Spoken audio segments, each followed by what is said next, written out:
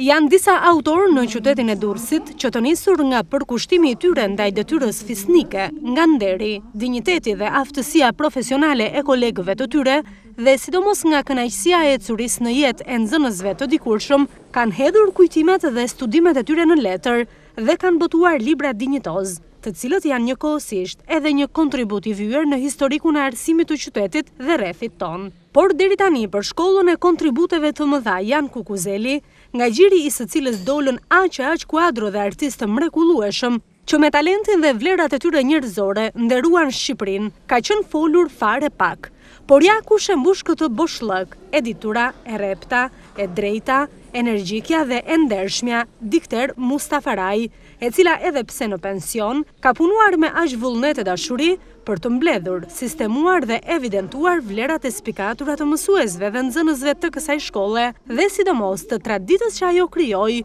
duke u rreshtuar në pararojën e arsimit shqiptar. Pas një pune të madhe disa vjeçare, autoria e librit, i cili mban titullin 60 vjetori i shkollës së mesme artistike Jan Kukuzeli, shprehet se kjo s'duhet harruar, sidomos nga ata që vijnë pas nesh, që të frymëzohen nga paraardhësit e tyre. Kam studiuar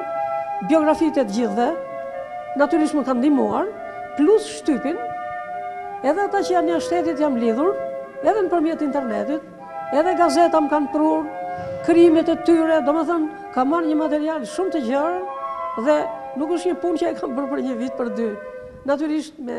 disa faktorë objektiv, subjektiv me ndërprerje, por them që kam bërë diçka dhe ka dalë domethënë një jetë 60 vjeçare e një shkolle që është unike në qytetin e Durrësit dhe që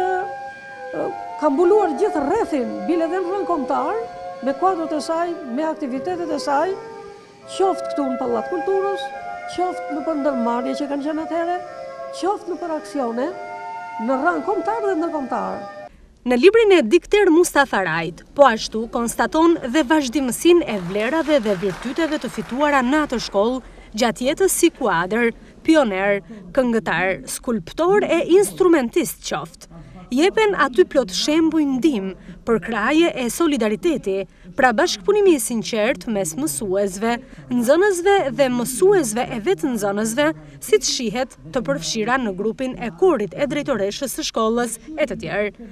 Në historikun e shkruar rrjedhshëm nga kjo autore, del puna e gjithanshme deri edhe jashtë shkollore, nëpërmjet koncerteve, takimeve, garave, pjesëmarrjes në shfaqje të ndryshme, ngritjes profesionale të arsimtarëve, shërbimit të përvojës, bashkëpunimit me prindrit dhe veprimtari për nxitjen e dëshirës për lexime, ku vetë kjo mësuese e ka pasur në qendër të vëmendjes, pasi ka drejtuar edhe bibliotekën e pasur të kësaj shkolle.